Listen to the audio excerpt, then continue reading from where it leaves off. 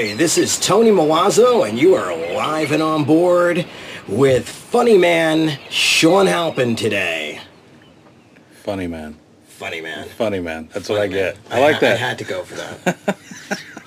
I like funny that. Man. We're on board. Yeah, we are on board. On the ship. How do you feel about that?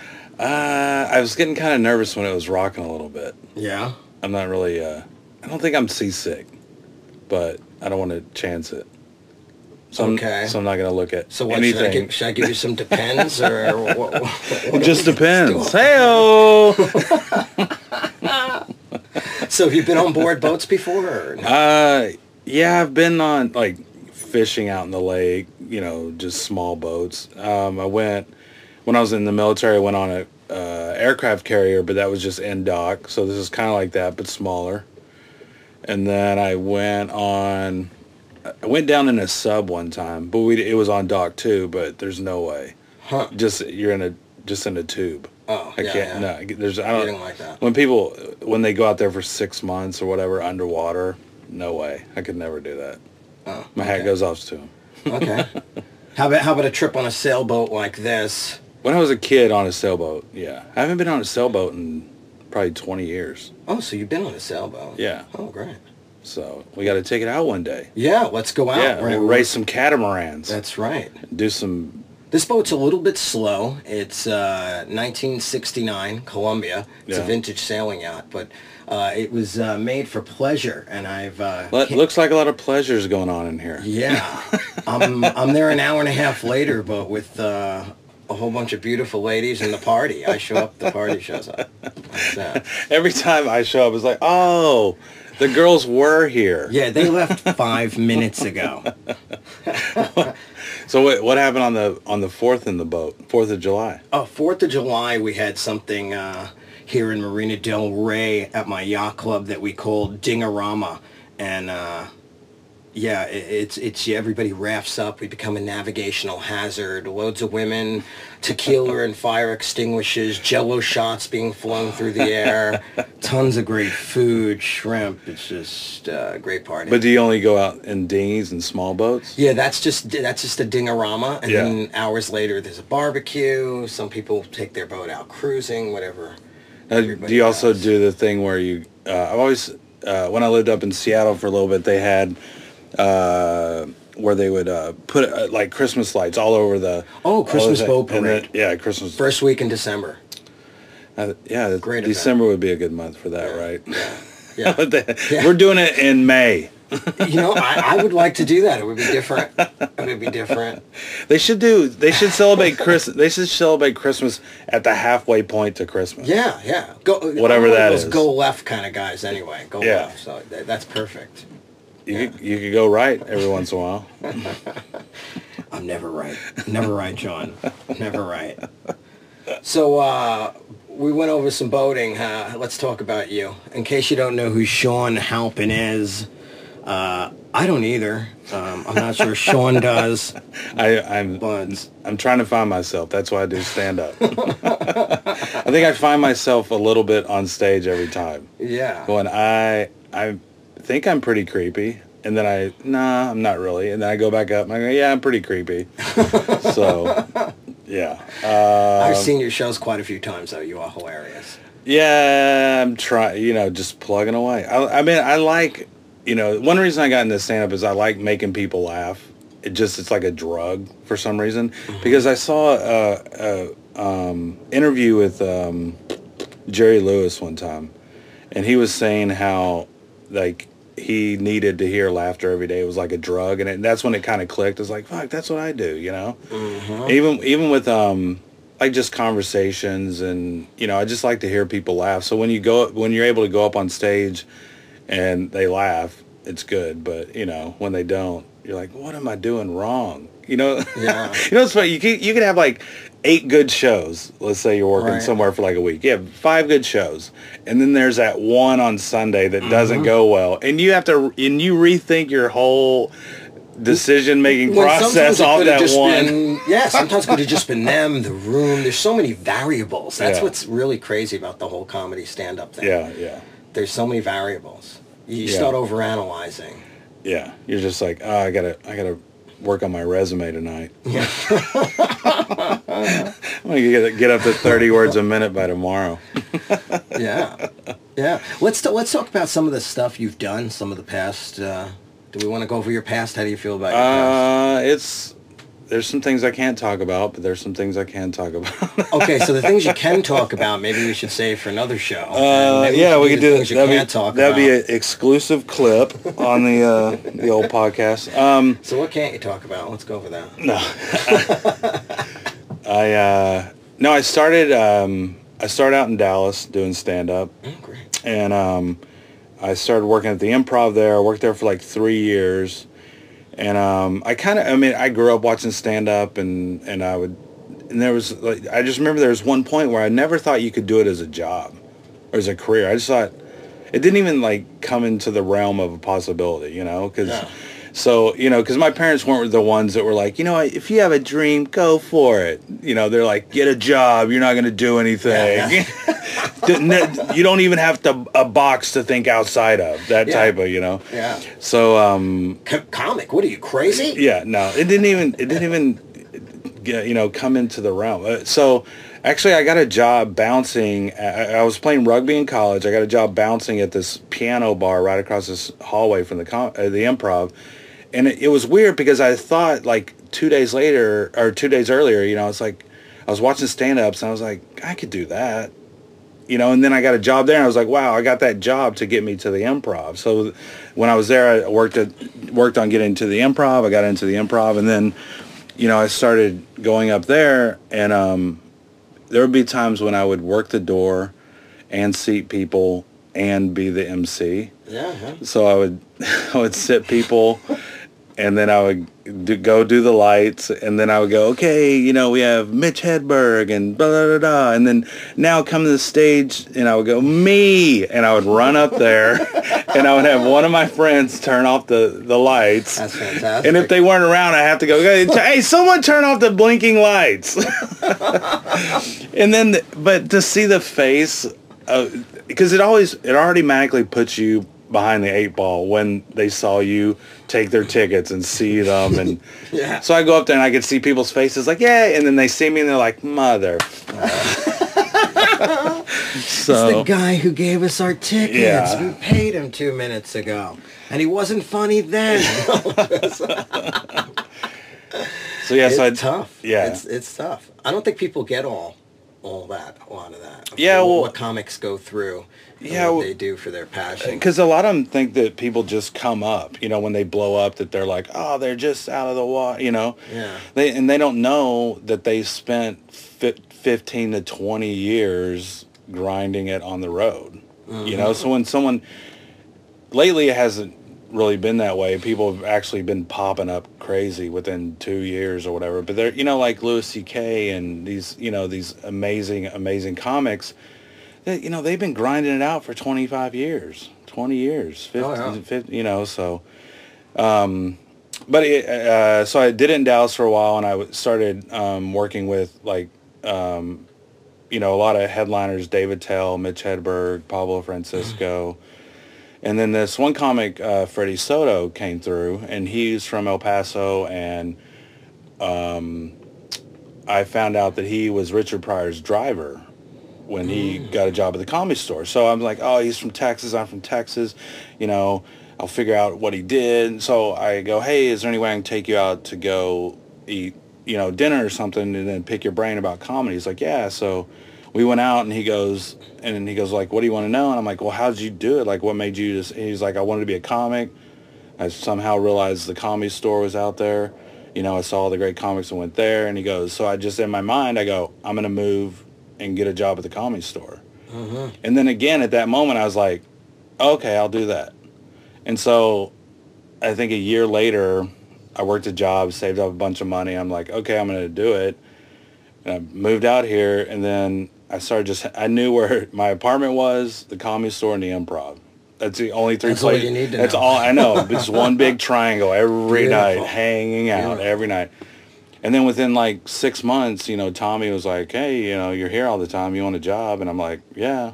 So then I had like probably $100 left out of all the money I saved. Yeah, good timing. Good timing. It was like, Comedy Store, Improv, Strip Club, Home. Comedy Store, Improv, Strip Club, Home. So, yeah. Oh, fun stuff. So here I am doing it. That's where I met you at the Comedy Store. Yeah. Yeah.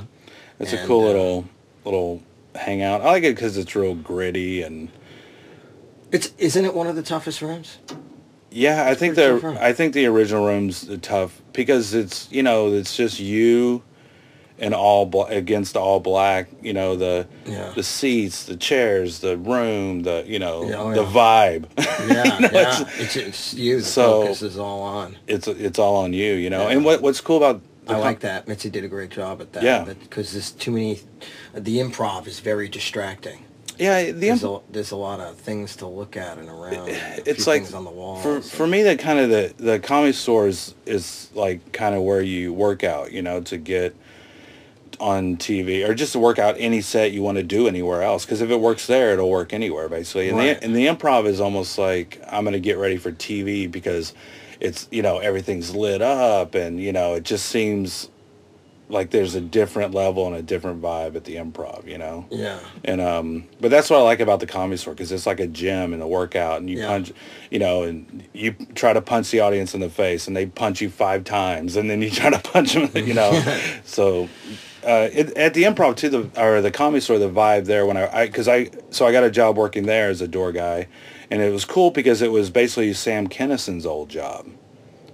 So because he worked the door there and got, and so many comics have worked the door there I think Mark Maron parked cars there for a little bit and, John Caparulo and Freddie Lockhart, all these really good guys. And, so going up there and then that's how I met Pauly Shore and I got to go on tour with him. And then after that ended, I went on tour with Tom Green for like 6 months, 7 months and basically toured the world, went to Australia and New York and played everywhere it seemed like. So, I've gotten a lot of stuff out of, hanging out there and kind of regrouping because once you come from anywhere in the country, like if you're in Dallas or Austin or somewhere, anywhere besides New York and LA, if you go to one of those places, you have connections from obviously people you met, but you have to start over again. And I'm like, I'm not getting any younger, so I might as well try to start over earlier than later. Right.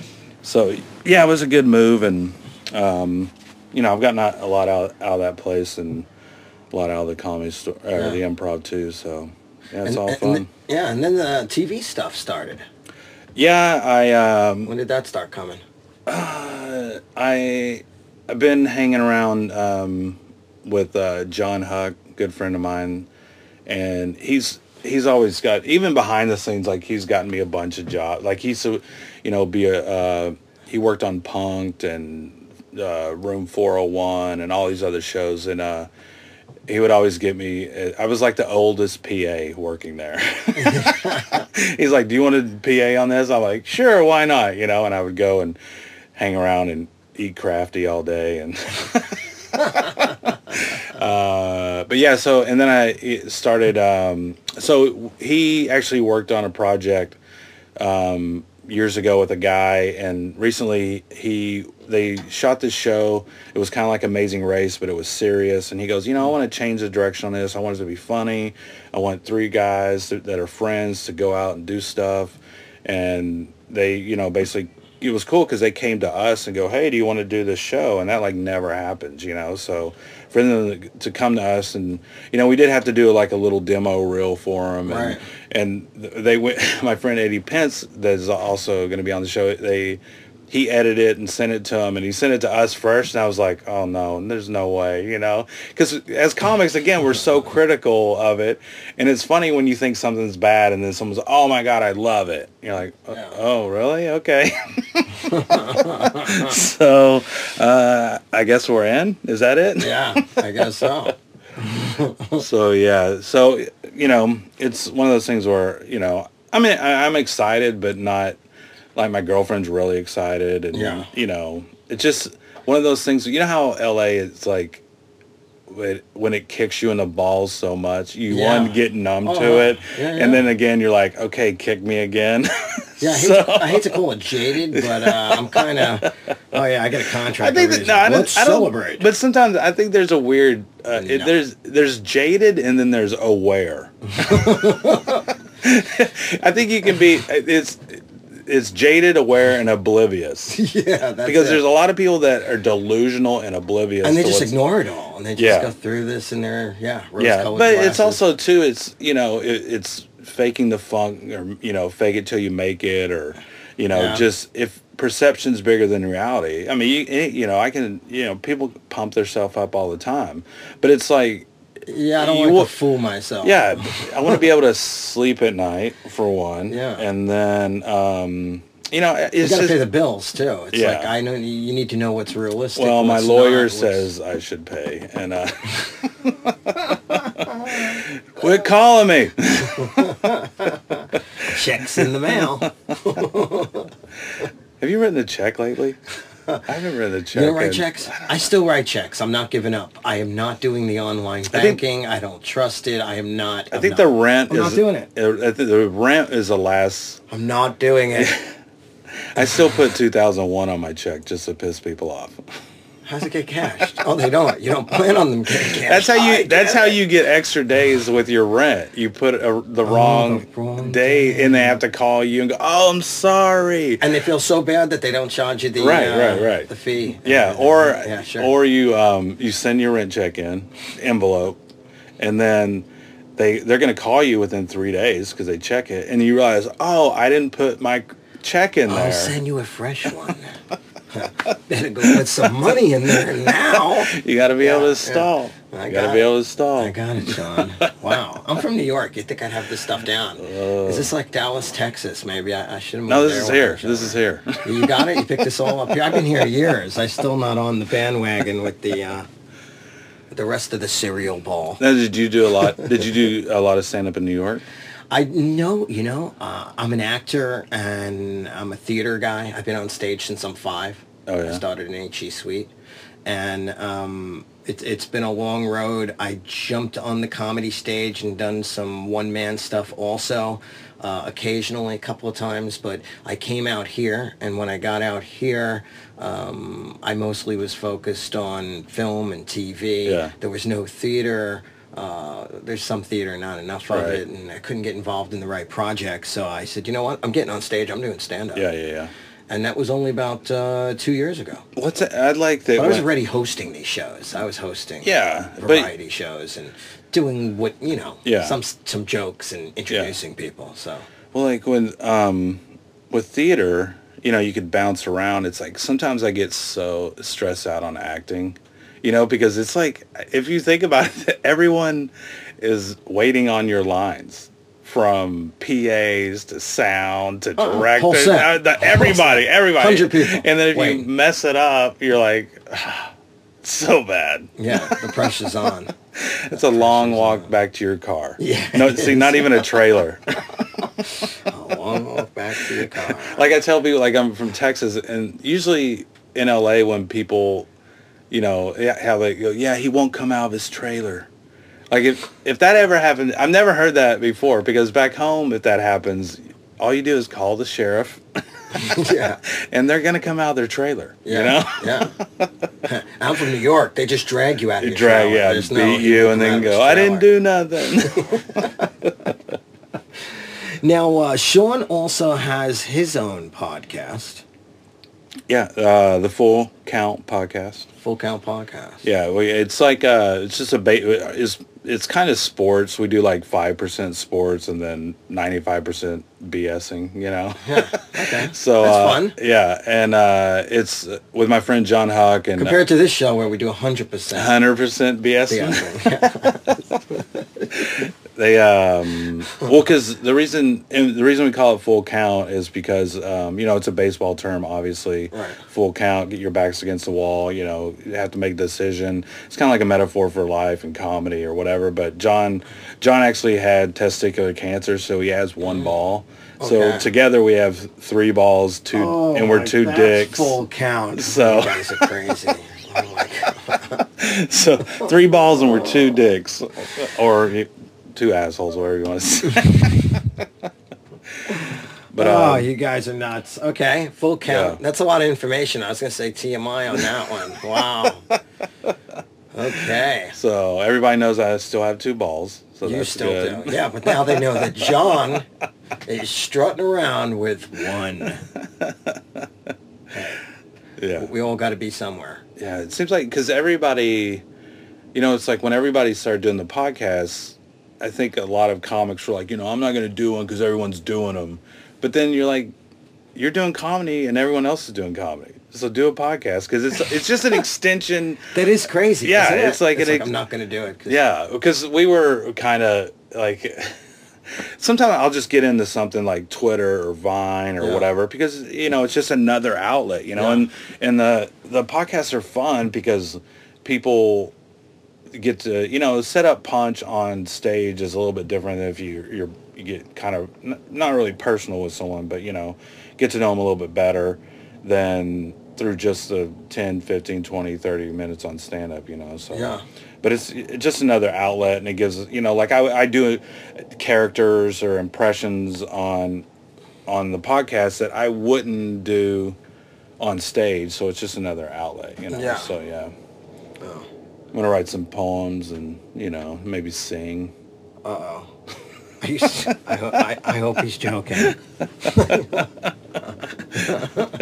Maybe juggle, but then no one would see that. That might be funny. Actually, I'm gonna start doing. See, that's go left. I'm gonna. That's go. I like that. I'm gonna do a ventriloquist act on my podcast. That would be great. What's wrong? I hear Jeff Dunham on the radio. Come on. Come on. Bring it. I love it. I love Jeff Dunham. Shawn Halpin. Playing with his meat puppet or something. Have you ever gone to see Jeff Dunham? Yes. It's like, I don't know, it's just something funny about it. You're like, I don't like, Playing with his dolls. I've seen people come to Jeff Dunham shows and they'll leave and they'll go, Jeff Dunham's funny, but that Walter's racist. Like they're 2 different people to them. They can't differentiate, right. I believe it. People are crazy.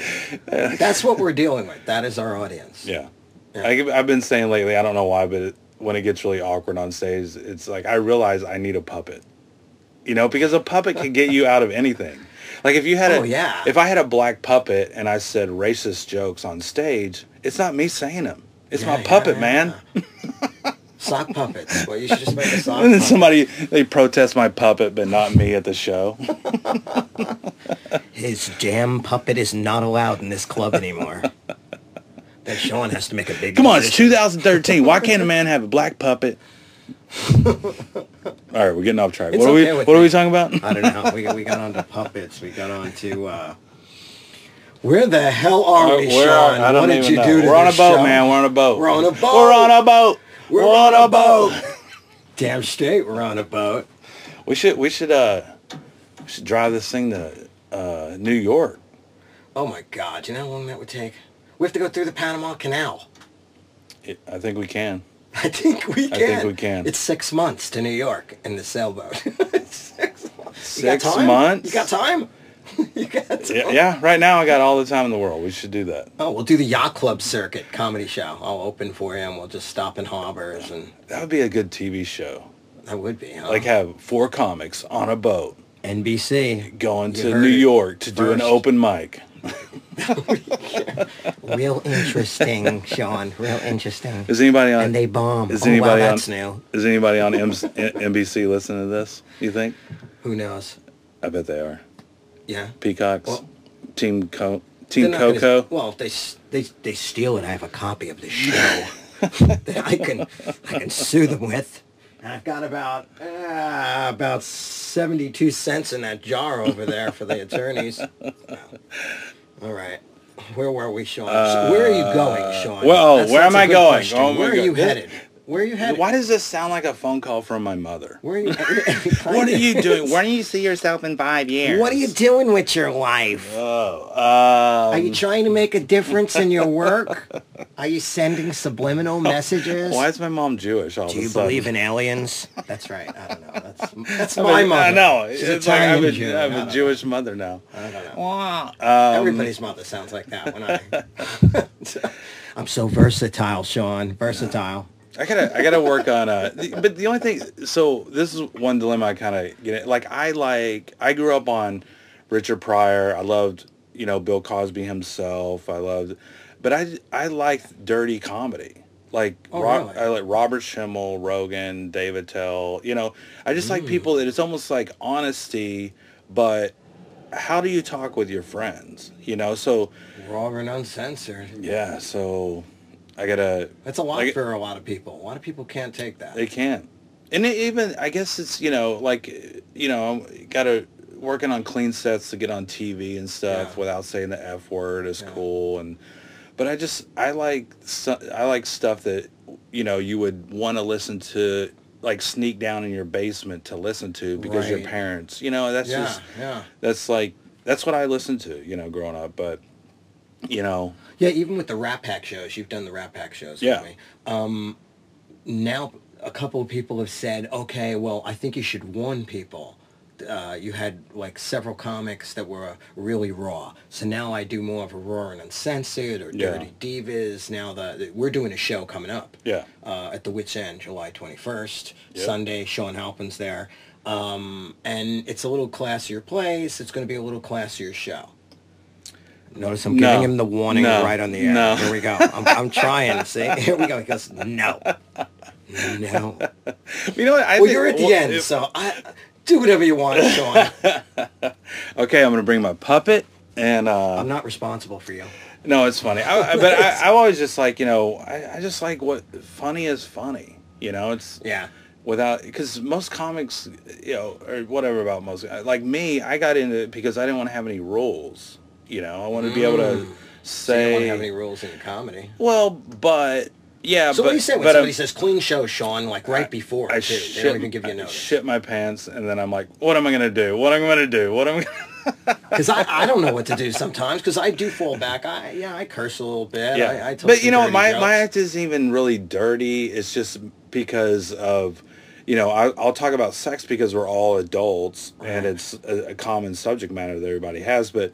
I think, it's not, my comedy's not graphically dirty. Right. It's like kind of paints a picture or whatever, but when somebody says something like that, it kind of makes you all... Yeah. Right? Well, I mean, if you say, I'm having sex with this woman instead of, so I'm coming on her face and, I think there's relatable type material, or there's just... This just went from clean to explicit rating right there, Shawn. Thank you. You can edit that out.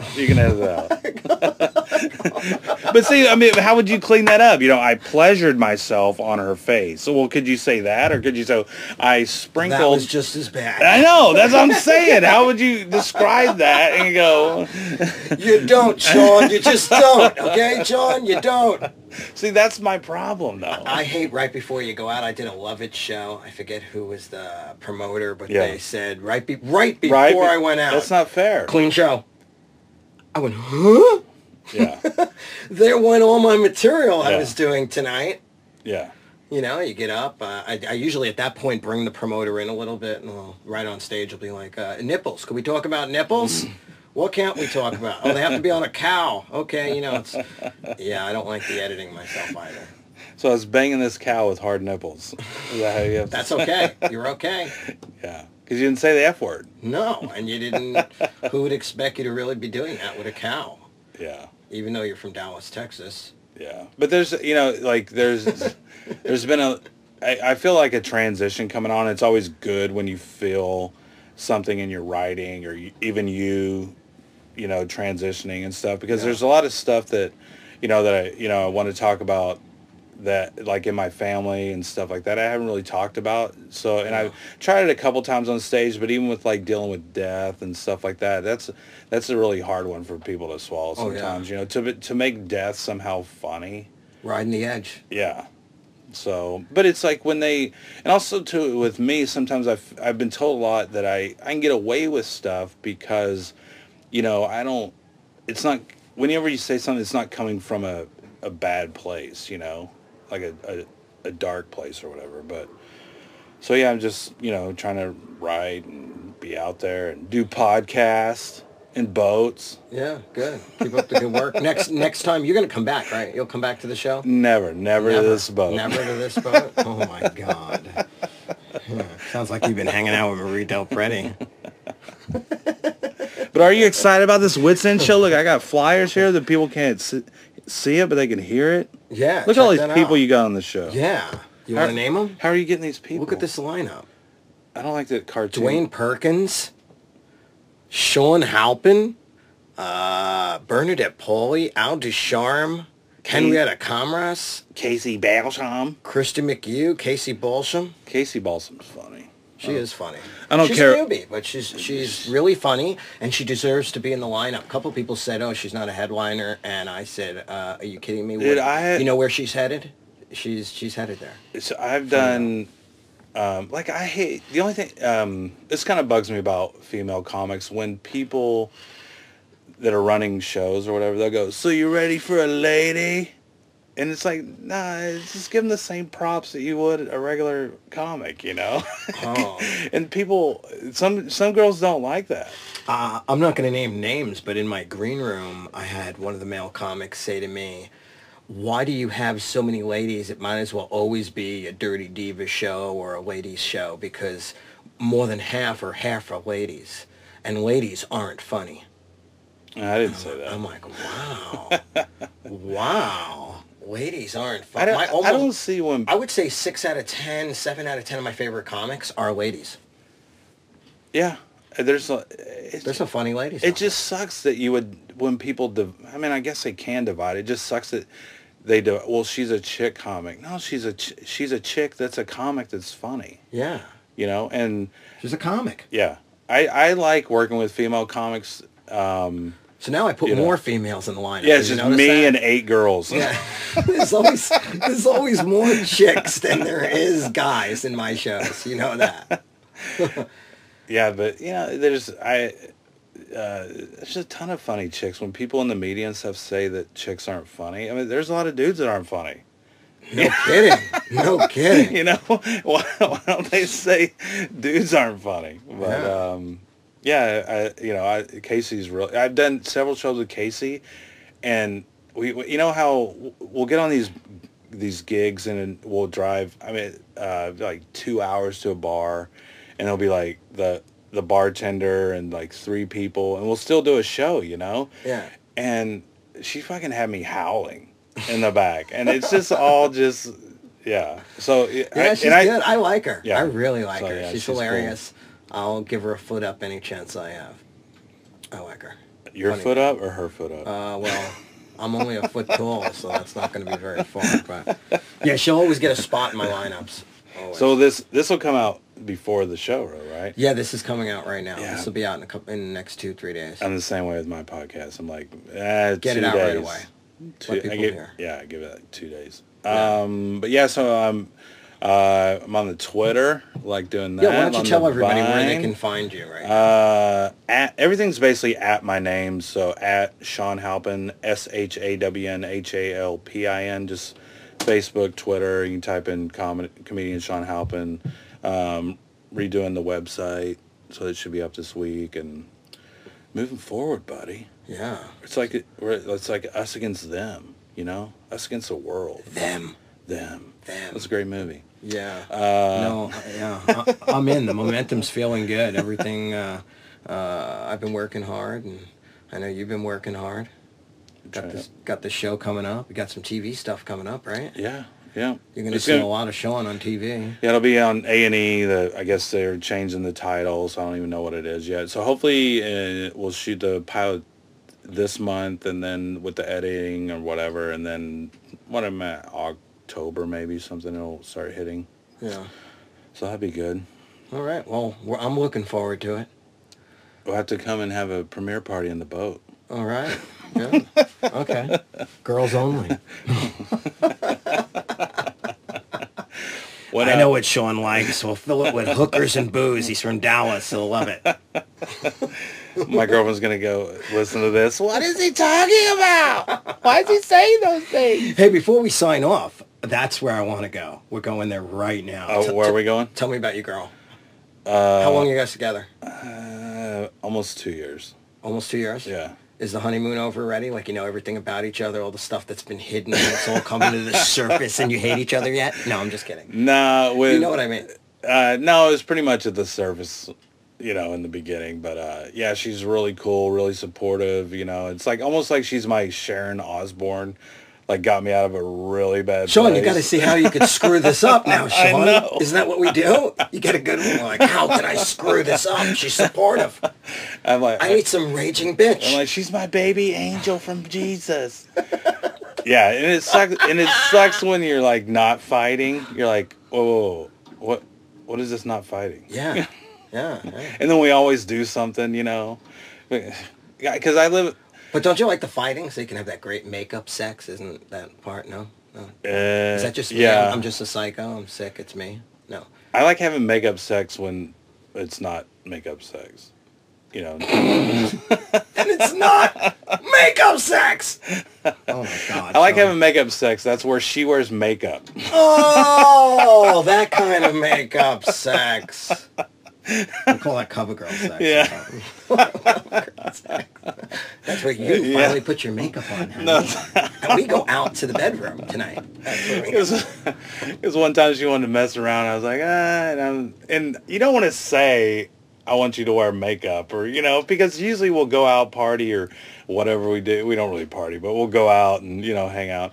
And then you go home and take off the makeup, take off the dress, and then you go in bed, and we look like two homeless people in bed. we're all just normal. So I was like, well, everybody else gets the party, and I get the after party. She goes, what do you mean? And you know when you put your foot in your fucking mouth. Oh yeah. So I had to explain. I'm like, well, I still like the makeup on still and the sexiness with the dress. I'm sure that went over good. Honey, keep your makeup and your clothes on. Yeah, that went over. And then she goes, and you're just going to stand there looking like that? I'm like, all right, okay. I went to the gym the next. I went to the gym the next day. Went to the gym. I need to go to the gym. Yeah.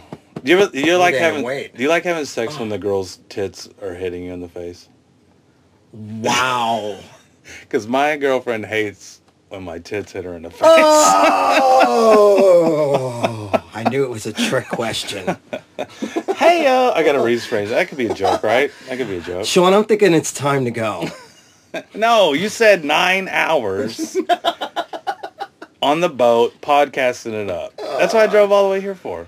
I guess I'm just going to hit the stop button and make believe it's still running, and all right, we'll just go on for 8.5 more I got to get some followers off this. Okay, it's at Shawn Halpin on Twitter, Facebook Shawn Halpin, ShawnHalpin. I'm on Vine, I'm on Instagram, and then check out my podcast, the Full Count Podcast. That's right, Full Count Podcast. That's on iTunes too, right? Yeah, you're on iTunes, right? Yeah, iTunes. And if you're listening to this, hit subscribe. Yeah. And give it a rating. Yeah. You got to get ratings. No, yeah. Nobody's giving ratings to the show. What's that about? Let's get some ratings going, huh, guys? Because that's some feedback on the show. Because that's what I heard. That's how you bump up and get recognized. Yeah. So if people listen, just have them type of something good. Good or bad? Good or bad? No, it'll be good. It'll be good? It'll be good. It'll be good. That show sucked, Tony. The only good one was the one with Shawn Halpin. No. All right, all good. Do we have to get out of here? We have to end? Yeah. Is there something final you want to leave the listeners with? Food for thought, comedy for thought? Anything? Do what you want in life. And then, like, I've been laid off before, and it, like, sucks. And I bet you there's a lot of people who've been laid off before, and it just blows.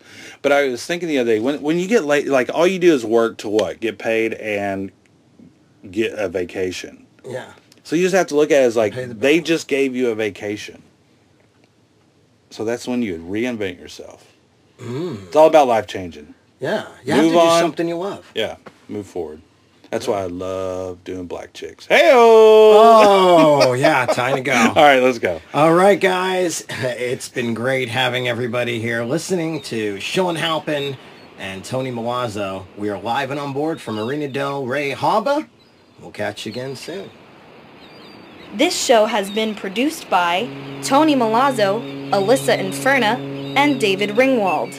If you'd like to be on board, check us out on Facebook at Tony Milazzo Entertainer, tweet us at Tony Milazzo Live, or snail mail us at P.O. Box 10074, Marina del Rey, California, 90295.